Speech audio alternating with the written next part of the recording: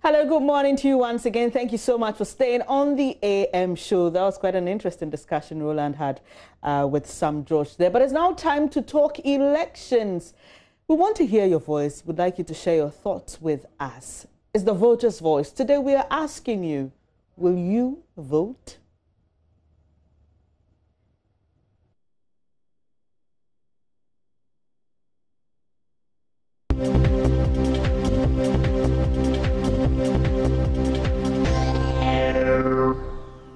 Me pacho me imagine something to abani ni saying wotu abani wi obi aba obeka ne mra eso onya besi soa ehun say me ni shop me ni baby ameti ekwan wan na meti yeden eto yeden eton ade but me ton ade no nimpa ni eba oso ye be jai mu na ma yeden mato ma yeden mato ade but ebe wi ase no enya sa na ye be hu no ene wa ba pame he wọ́n bá pàmì fi kwan ho ẹ̀sùn kwan ho na yẹ ti ẹ̀na mo yẹ campaign ẹ̀dí yẹ vote ẹ̀sùn wọn kò sí so wíyà ẹ̀wọ̀n pàmì yẹn nti mayẹ máa dùn sá fi diẹ mẹ́ǹtì wà bá. Initially I decided not to vote, but due to some one or two things I changed my mind to vote again.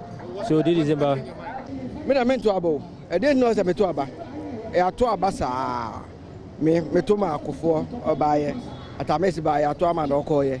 Omunyina ba obi eba okuta no politics or dey ba instead of say oba anka membu enu anka Ghana membu constitution no sanka hihye to o sanka president bi aba year we ye school dan year we ye yika akwan nanka obi aba hu say we ni ye na so no oba ono ne hihye ye no de ope eno no oba ba ye enso nyo ono ni sika eno de kwa ye saa de no. Yeah, I will. Why are you going to vote? Oh, I'm a citizen, so I need to vote. It's my right, so I have to go and vote. You're happy with how the country is run? You're happy with how the country is run? Oh, I'm not too happy, but you just have to cope. No, please. Why are you not going to vote? I just don't want to vote because I don't see the reason why I should vote. But you're a citizen, you have a responsibility to vote. Yes, I know. But You're not going to? I just don't want to. Yes, I will vote. Why will you vote? I will vote because it's the right for me to vote. Yeah, to elect the person who can rule the country. That's why you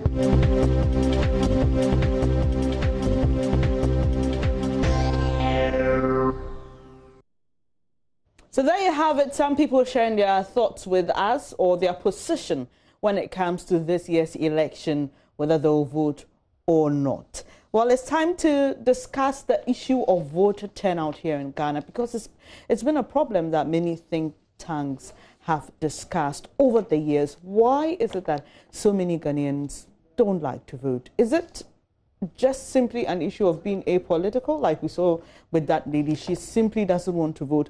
Or it is a thing of, disappointment, like the first woman we heard. Well, I've been joined by Dr. Kwame Asah-Asante. He's a political scientist. Thank you so much for joining the program this morning. I want to believe you heard the people who spoke to us on whether they will vote this year. Yes, I did hear them. And it's normal in politics, very, very normal. But there are good reasons why people will not want to vote. Yes, one is the issue of dissatisfaction. Politics is a business that people expect to benefit from. If you study political science, you are taught about the rational choice perspective, the benefit people can derive from politics. And that is why they vote. So if the person will not derive any benefit from the exercise of his franchise, I'm afraid he will not vote. Another issue has to do with the dissatisfaction that is associated with politics, sometimes failed promises and whatnot. Is one of the reasons that put people off in the area of politics or voting for that matter. And then there is also the problem of increased corruption in the political system. When the ordinary voter sees that there is high level of corruption, people go there, amass wealth in politics, and in no time there is improvement in their lives to the detriment of those who put them into office. Obviously, those individuals will not be interested in politics. And of course, it is also a means of political protest. You protest against certain things that you are not happy with. So you don't want to go and cast your votes and endorse somebody. Yes, and can do it in various forms. One of it could be that when they cast wrong ballots, they can go there and then vote. Yes, and then cast a wrong ballot. Sometimes it can be a blank ballot. They don't want to endorse anybody. And sometimes they will vote in a way that at the end of the day, it will invalidate the whole process. So these are some of the things. Can we argue that people's decision not to vote in itself, it's a vote on the electoral processes and their confidence or lack of it? Oh, yes. It is a fact that voting is an expression of the will of the individual. It can be for good or for bad. So if you want to vote, he wants to tell you that, yes, I am in for the process. But if he doesn't want to vote, he's telling you that, yes, I am not going to be associated myself with what the process. And that is one of the means by which you can gauge the mood of the voter. Since 2014, we saw a decline in voter turnout. For the president in 2014, we saw 85.6%. Then in 2018, 69.52%. So that was a decline. Then it rose into 2012. No, in 2016, I beg your pardon, actually dropped to 63.83%. The largest we've seen within this recent period has to do with the referendum. That was 84.0%. Does it in any way tell that people are less interested in partisan politics, for example? Looking at the referendum and the presidential statistics. You can't conclude on that with certainty, simply because this is just one-off issue. And remember, we don't get a referendum all the time. So it's a one-off incident. So that cannot be the good background to assess the situation. But if you take it generally, you realize that sometimes there are ups and downs in terms of voter turnout. We've seen times where people go there massively to go and vote, and there are times that people do not want to show interest.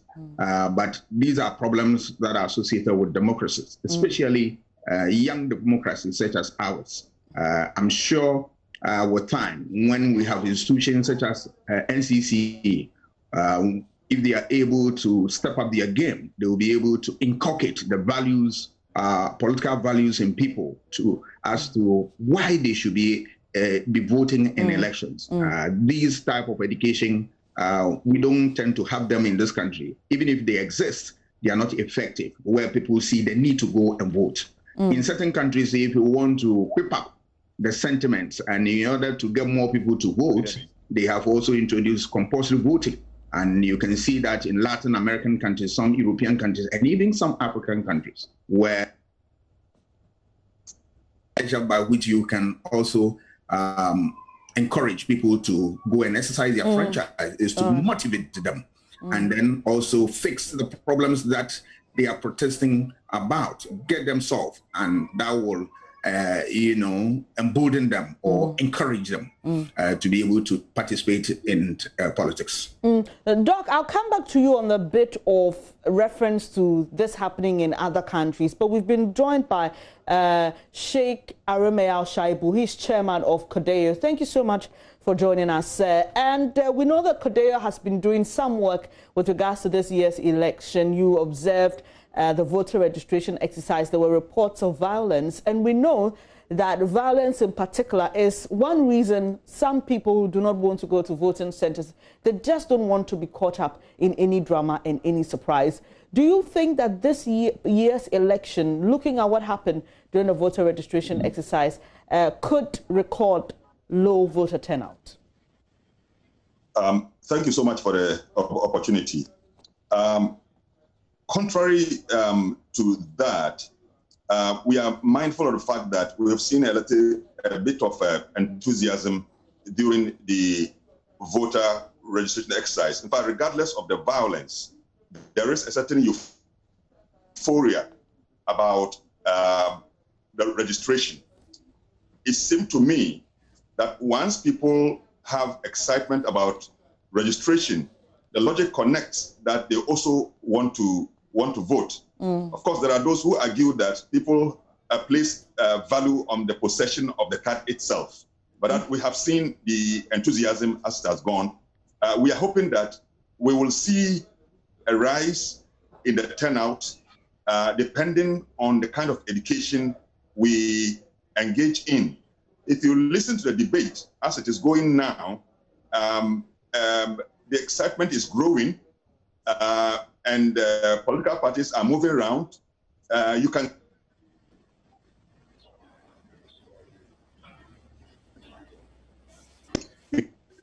trying to organize their members. So I'm of the hope that we will see an exciting election depending on education we engage in. All right, Doctor, earlier you spoke of low voter turnout and it not being unique to Ghana's democracy. But is there anything like a safe margin? Obviously, we can't record 100% voter turnout due to instances like illness and death. But is there a margin where we can say, at this level, it is perfect, it is good when you have this percentage of voters turning out on an election day to vote? Obviously, when you go beyond 50%, we are saying that the bulk of the people are excited and ready to go and vote. But we expect that you get higher margins so that pluses and minuses that are associated with elections, such as spoiled ballots and all that, can be taken care of. So that at the end of the day, the person who will be elected will have the legitimacy of the people. You'll be recognized and accepted by the people. There are some who also say, look, I can't leave my job on an election day to go and stand in the queue. After all, what do these politicians give me at the end of the day? I'd rather work and get some money into my pocket. Do you think we should begin to consider, like it happens in other jurisdictions, early voting or digital voting for such persons so that we can cover, you know, a larger percentage of the voter population? I think any means of getting people into the electoral system is very, very important, because Pericles says that people who do not want to be part of politics, and for that matter, elections, they are not only a danger to society, but useless human beings, because decisions that are made out of politics affect everybody. So you expect more people to be part of that decision so that they own the process. And at the end of the day, when such decisions come on attack, they are ready to defend it. So anything that will show up the number, it's welcome. When you say anything, are there any examples you like to share? I'm talking about any process that will get more people to go into the electoral process, to go and vote. If it's early voting, if it's proxy and what have you, it should be fine. And is our electoral system ready for that? Oh, if we study the system, you see, these decisions are not taken in a day. You need to do serious research to be able to arrive at something that will stand the test of time. And I'm sure the stakeholders or the institution charged with the responsibility of handling elections in this country, if they put their acts together, we should be able to arrive at something that is meaningful for everybody, so that at the end of the day, the frontiers of our electoral system will get strengthened, and all of us will be a beneficiary of such a process. Sheikh, let me come to you. During the just ended voter registration exercise, we heard from the Electoral Commission, its Director of Electoral Services, Mr. Kwaku, Srebo Kwaku. Now, he said that the political parties did not adhere to laid out plans that they had all agreed to follow, for example, in case of a dissent. And so we recorded issues of violence, and he believes that if they had followed that plan, we could have avoided that. Going into the elections, what would your, your advice be as political parties and what they do with regards to its impact on people's decision to vote or not? I think time has come when politicians will have to redefine their purpose for engaging in political context. If they are able to do so, that is only when they will be able to, one, they themselves undertake to educate their supporters and even beyond as to the whys of elections. Secondly, they should be able to also bring to the fore the kind of programs that they have and how it also answers to the needs of the people who are going to vote for them. They should also engage in an education that helps their supporters to reject the mindset of violence as a means of attaining or obtaining political power. If the politicians are genuine enough in taking to this path of political contestation, then they would have done us a good service. They are able to win election, and they, in their conscience, would have also won election based on their conscience.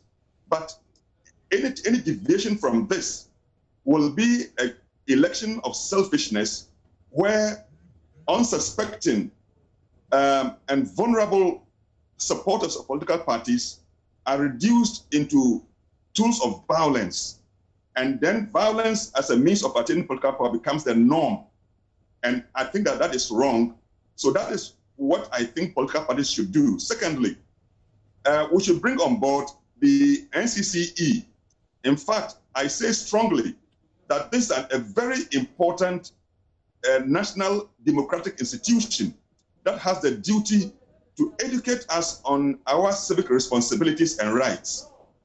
They are, in my estimation, they are not enough empowered with the resources to do this job. And so you do not see them much in the forefront of educating the citizenry to understand their responsibility. We can. It's only when we do this that we can help supporters, particularly the youth, to reject and to disapprove.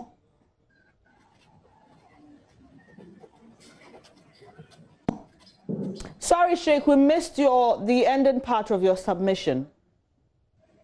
Yes, I mean, what I'm saying is probably we should bring the NCCE strongly on board. NCCE is a very important national democratic institution put in place to educate citizenry on our rights and responsibilities, including the why of election. Okay. Now, yes, so they need to be resourced enough so that from now they begin to execute their mandate of this kind of education. And I'm sure when we all do and civil society come on board, we will be able to rid our political space of the violence that characterize our electioneering season. We need to work on that. And you've spoken of the NCCE. Governments have come and gone, and there seems not to be any proper investment in the civic education aspect of the NCCE. Dr. Asah-Asante, is it that politicians know the power that educating the voting public would bring them, or is just that we simply don't understand why we should invest in that bit of our politics? Well, I think we are well aware of the benefits of educating the electorate to do their civic responsibilities. But do politicians really, that's a question I'm asking, do they really want the voting public to have that power and to understand the power they have? I believe they have interest in that, but the implementation as to committing resources into such exercise, time and again we've heard NCC complaining about resources to fund their activities. We have other institutions which are virtually non-existent. They are supposed to perform the role that we expect them to do in order to encourage people to vote. These things are missing.